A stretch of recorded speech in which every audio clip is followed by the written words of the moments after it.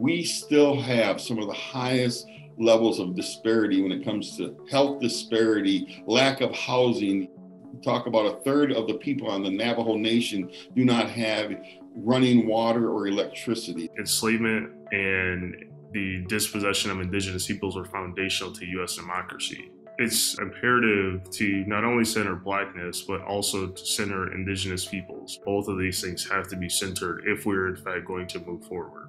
It's all coming up on the Laura Flanders Show, the place where the people who say it can't be done take a back seat to the people who are doing it. Welcome.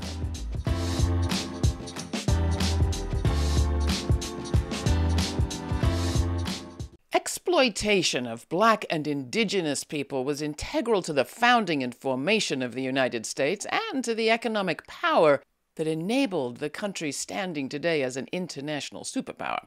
But the nature of that exploitation wasn't exactly the same. In this month's episode of Meet the BIPOC Press, I'm happy to welcome back Mitra Kalita of Epicenter NYC and Sara Lomax Reese of Philadelphia's WURD. Together, they're the co-founders of URL Media, a network of independently owned and operated Black and brown media outlets, and together, every month, they host this special episode. Today, they're going to explore the intersections between Blackness and indigeneity. One of our guests, Kyle Mays, asks, how can we imagine and put into praxis a world in the aftermath of settler colonialism and white supremacy? To answer that question, Sara, Mitra, over to you. I look forward to joining you at the end of this episode. Thanks so much, Laura. It's great to be back after a brief hiatus. Today, we're going to be talking about this intersectionality of Black and Indigenous peoples, our struggles, our shared oppression, and our shared strength. And to have that conversation, we have Levi Rickert, who is the founder and the publisher of Native News Online. He's also the author of Visions for a Better Indian Country, and he's a citizen of the Prairie Band Potawatomi Nation. And we're also joined by Dr. Kyle Mays, who is from the Saginaw Chippewa Nation, and he's an associate professor of African American Studies, American Indian Studies, and History at the University of California in Los Angeles. He's also the author of An Afro-Indigenous History of the United States. So welcome, Levi and Kyle. It's great to have you with us. There's a lot of shared history between Black and Indigenous people, but a lot of that history is unknown and untold. And so I wanted to kick the conversation off with asking about what are the differences, what are the shared experiences, but also those things that have been unique around the oppression of Black and Indigenous peoples. And I'll start with you, Levi Rickert from Native News. First, let me start with the shared things that we have in common with African Americans. And you go back historically, when slaves would actually leave plantations, they would be in some cases, actually, they would go to like the Seminole tribe down in Florida, some Choctaw Nation, Chickasaw nations, and actually would hide out, and they would be welcomed by the Native people back in the 1800s, and I would even say the 1700s. So there's that common ground there. I would say the difference has been, and it really came to light during the 1960s, during the Civil Rights Movement, when some American Indians felt as if they really didn't need to become part of the Civil Rights Movement because we had treaties. However, to me, and I was a child, obviously, back then, but thinking back, we should have joined because treaties, what treaty has been totally fulfilled? Absolutely zero. So to me, that was a lame argument, but that was one of the biggest differences back then. We can begin with one of the most important Native intellectuals in the 20th century, Vine Deloria Jr., who wrote Custer Died for Your Sins, an Indian Manifesto. But the major differences between African Americans and Native peoples was that Indigenous peoples were seeking treaty rights, or simply for the United States government to honor the treaties. And as Levi pointed out, they have violated every treaty, or at least not honored every treaty that they've ever made with every nation in the U.S. And the second part of that is African Americans are fighting for civil rights or integration, right? But what sort of gets flattened in that particular history, using someone like Stokely Carmichael, who would change his name to Kwame Ture, he's very adamant in saying that this was Native people's land. And as African Americans, should we be seeking integration into the US? And what things in common do we have with Indigenous peoples? And I think that was a powerful moment in the history of Black and Indigenous interactions. Now, as far as similarities, I think there are many similarities, whether it's a shared ideology about what sort of oppression that they're experiencing. Now, we can say that people of African descent were enslaved and Indigenous peoples experienced settler colonialism, that is the taking of their land. And those are, historically different phenomena. But the commonalities, if we really consider those Africans who were kidnapped from the continent, those were Indigenous peoples who had their own languages, land, and cultures. And even though they were enslaved, that was not just evaporated or erased. And I think that's an important thing to really think about in pre-revolutionary America. There's this shared oppression. Clearly, Black Americans and Native Americans have experienced, although it's very different. But I also see that there are challenges around acceptance and embracing of Black people in particular, because like, as I look at you, Kyle, you look like a Black man, you look like a Black American to me. This is true. And so many of us as Black Americans have Native American ancestry, but we can't necessarily trace it directly to a Native American tribe. But it seems like there's not necessarily the reciprocated embrace of Black people who have Native heritage in the Native American culture as there is in the Black culture. And I wanted to see if we could talk about that differentiation. I think one of the differences to consider is that Indigenous nations have their own protocols as to who is a citizen or not, right? And while someone might look Black, someone might look white, and I'll get to what I consider anti-Blackness sometimes. While someone might look Black, someone might look white, it's about your citizenship within that particular nation, right? Now, many issues, whether it's blood quantum and so forth, have been imposed upon Indigenous nations. And I would argue that they do have the ability, if they desired really, to alter some of those protocols as to who can become a citizen or not. But it's not very simple either. Now, certainly, I think there are various forms of anti-Blackness. My family is from Detroit, and they certainly experienced various forms of anti-Blackness, but they're also prominent activists in the city of Detroit around education, around culture in the city of Detroit, at least since the 1960s. So it is a thing, but there's also been various forms of, we'll say, Native erasure from Black people as well. So it's a very complicated issue, whether that's nationhood and how, we'll say, Afro-Indigenous peoples are treated both by Black people and Indigenous peoples. Levi, what do you say about that? Well, and let me just say this. When I attend national conferences, for instance, the National Congress of the American Indians,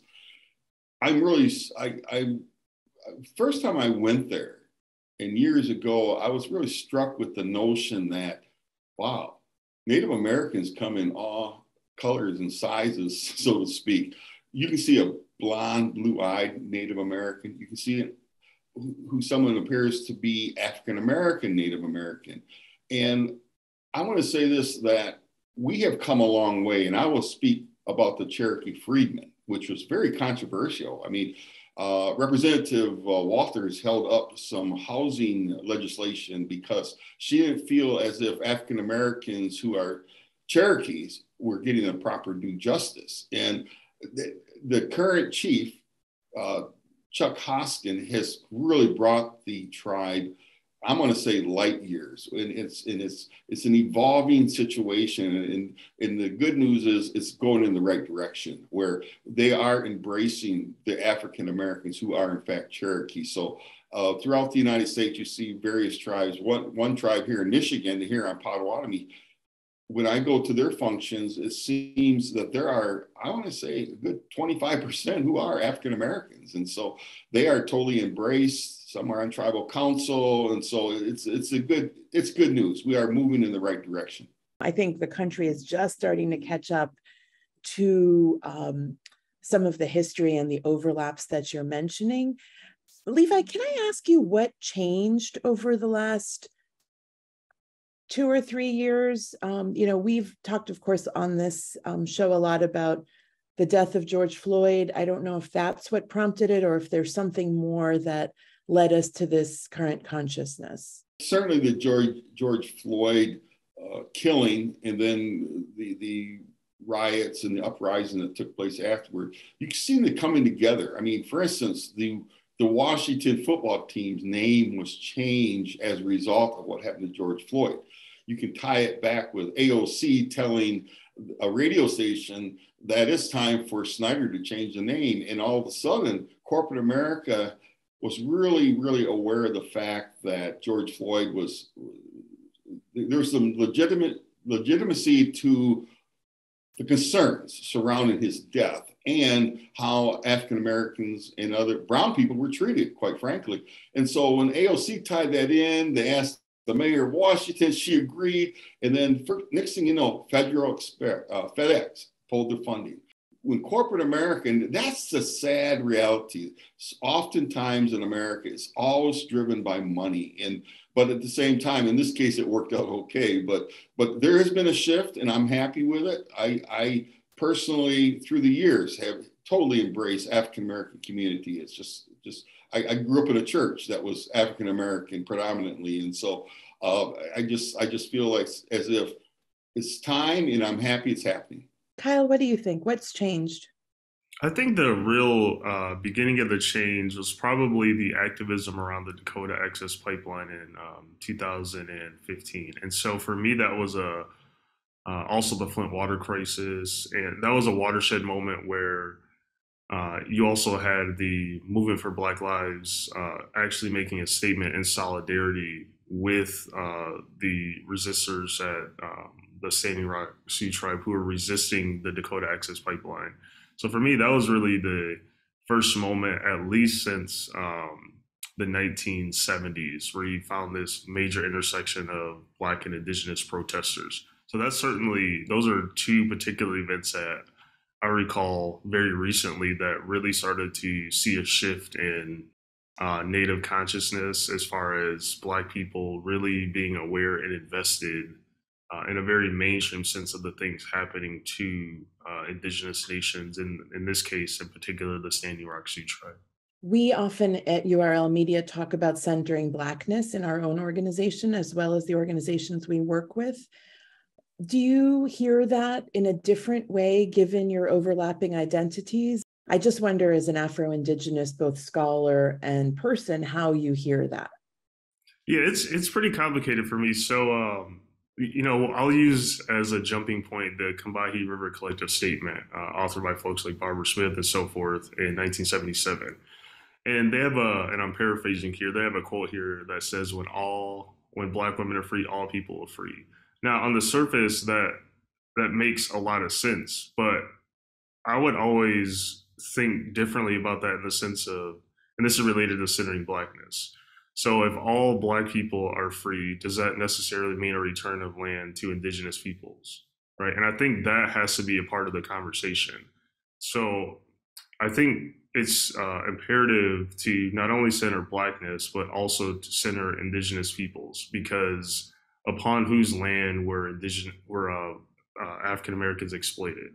This is Indigenous land. And thus I argue in the book that the enslavement of people of African descent and the dispossession of Indigenous peoples are foundational to U.S. democracy. And so I see that both of these things have to be centered if we're in fact going to move forward.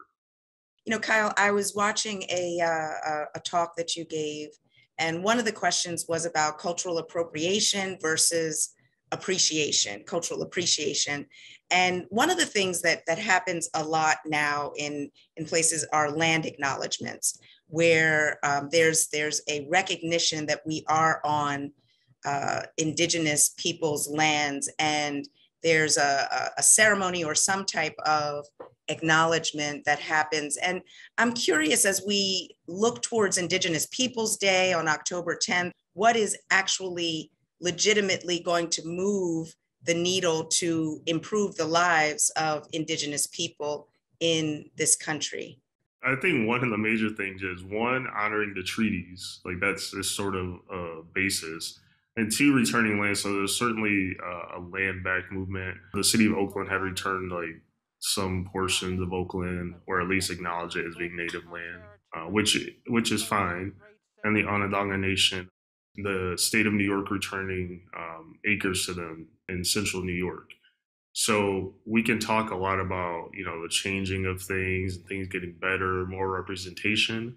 But to me, fundamentally, it has to be about returning land, because returning land will deal with all sorts of issues around white supremacy, settler colonialism, and so forth.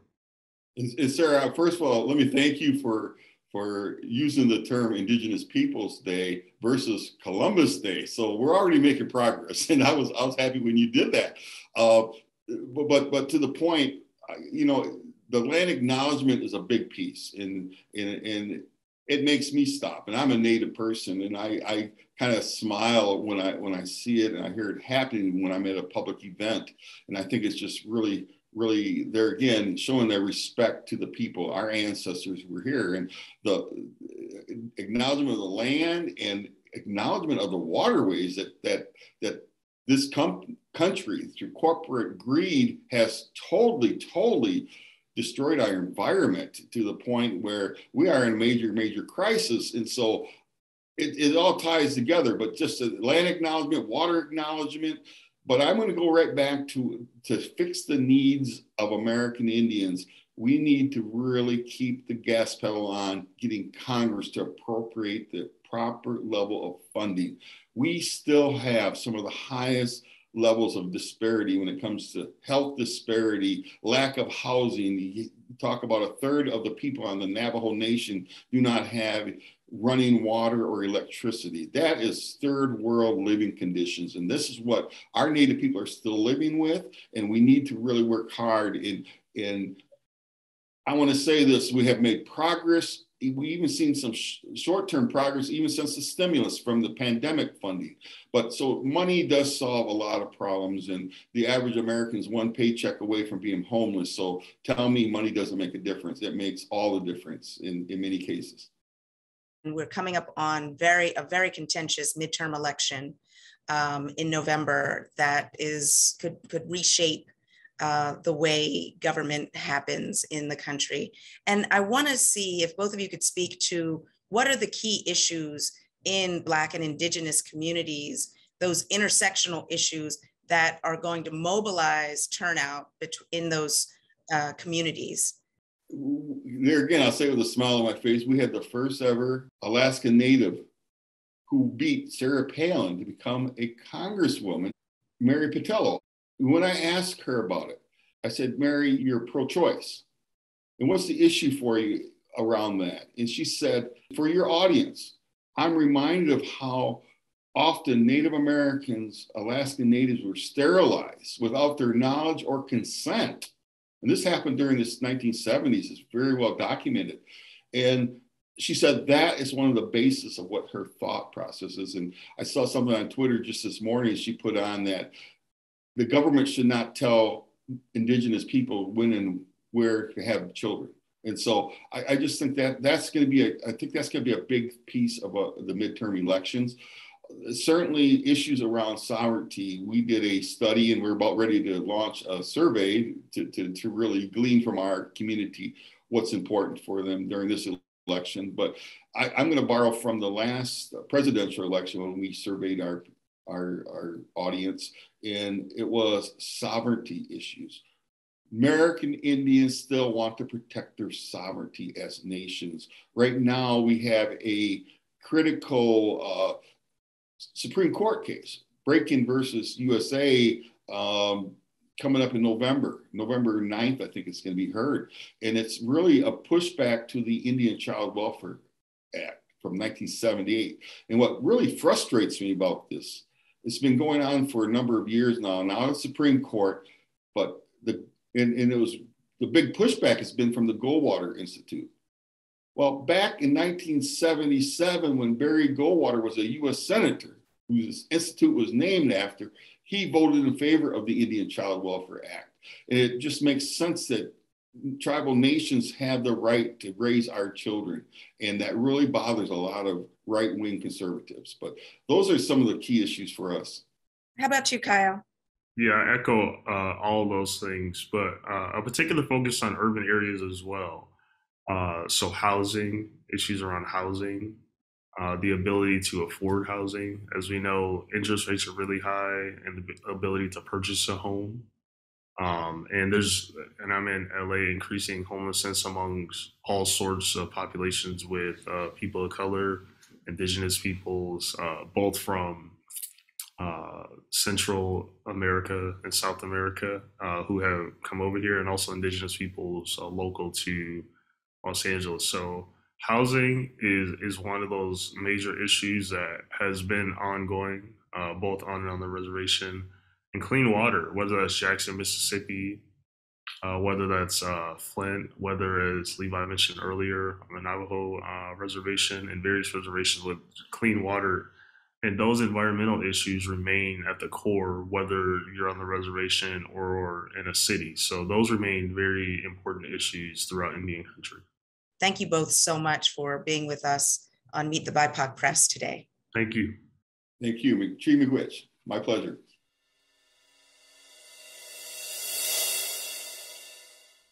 Well, thanks, you two. That was a great conversation. As you did, Mitra, I was particularly taken with that interesting point about homelessness, houselessness, and land rights. That connection, I wonder, is how that's getting handled in campaigning. And more broadly, I was interested in organizing. Are there examples that either of you are aware of, even this election season, where that alliance between African Americans and Native Americans is coming into play? One thing that struck me was Levi's feeling like the acknowledgement and even the mention of Indigenous is such progress. I think the other point that does relate to politics, as you're asking about, is the Dakota pipeline. It really struck me how it can feel like the turning of the screw from a news cycle perspective. But then when you stack all these events against each other, again, you start to see how that really does affect change. I might sound overly positive, Laura. Well, just to even the score, I will point out that Mary Patola victory in Alaska, while huge against Sarah Palin, was in a special election, which is going to be refought this November with a whole lot of people paying a whole lot more attention and probably pouring more dark money into it. The thing that was interesting to me about the conversation is that we don't always or often have a focus and a spotlight on this intersectionality between Black and Indigenous cultures, communities, movements.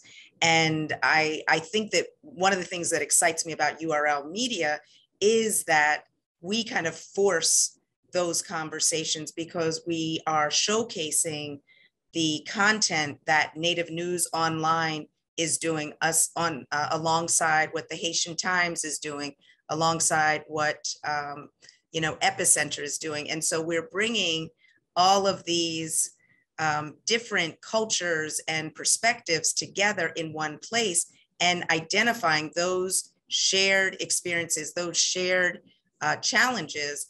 And one of the things that Kyle Mays said in one of his talks was that that's a very dangerous thing. History has shown us. He pointed to Fred Hampton, who was a young man, I think he was 21 in Chicago, who was bringing all of these different groups, racial and ethnic groups, together to fight to overturn poverty and to overcome all of these areas of disenfranchisement that cut across different racial and ethnic groups. And he was essentially murdered by the state. So there is a historical framework that makes this work somewhat dangerous, because to mobilize people of color writ large can be very transformative and, again, very challenging to the system. Well, URL Media is doing intersectionality in action, and that's why we love checking in with you every month. People want to know more about the Fred Hampton story. I encourage you to check out Judas and the Black Messiah. I appreciate you both and look forward to next month's episode of Meet the BIPOC Press. Sara, Lomax, Reese, Mitra, Kalita, thank you. Thank you. Thank you, Laura. For more on this episode and other forward-thinking content, subscribe to our free newsletter for updates, my commentaries, and our full uncut conversations. We also have a podcast. It's all at lauraflanders.org.